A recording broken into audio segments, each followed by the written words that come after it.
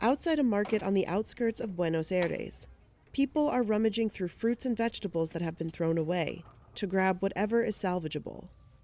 It's where Anahí Robledo gets the food to run her community kitchen in a poor part of the city. She feeds 50 families every day, and she's struggling with the inflation that's been throwing more and more people into poverty.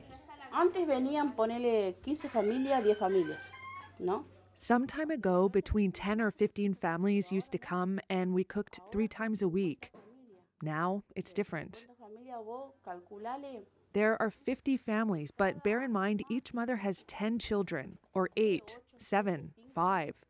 It became impossible to count the dishes you have to make for that amount of people. Robledo, a domestic worker who volunteers on the side, says the soup kitchen simply can't keep up. It makes me sad because nothing changed. Nothing changed, but got worse. I'd like each family to have a plate of food on their table to eat with their children, so they didn't have the need to come to a soup kitchen to get food. Argentina is battling an economic crisis with inflation. It's estimated to hit around 150% by the end of the year, one of the highest rates in the world. Some 4 in every 10 people in the country have been left struggling in poverty.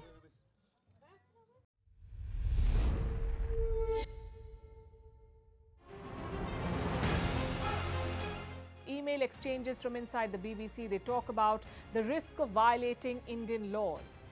It's easier to rake up the freedom of speech debate, but does it give anyone a free pass to knowingly violate the law? America supports India because it needs India's support in return. And India is working with the US because it suits India's interests. This is how geopolitics works.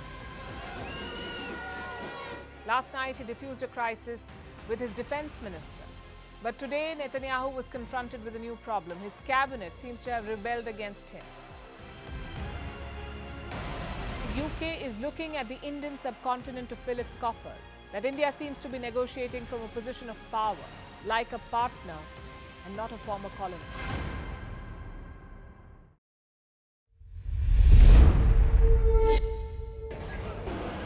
And there they go. It looks like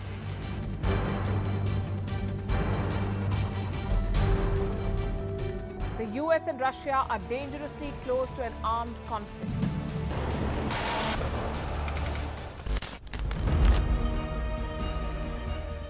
This year, 2023, New Delhi will be the capital of global diplomacy. For a country as diverse as ours, with 88% of the population illiterate, it was a very big deal to write a constitution, and that too, the world's largest. Meanwhile, if we may, here's a Republic Day gift from India for the BBC. A list of suggestions for the BBC for their upcoming documentaries. Number 1, the Kohinoor and the colonial loot. Number 2, an outdated monarchy and unhealthy obsession with the royals. Number 3, racism in 2023. We're waiting.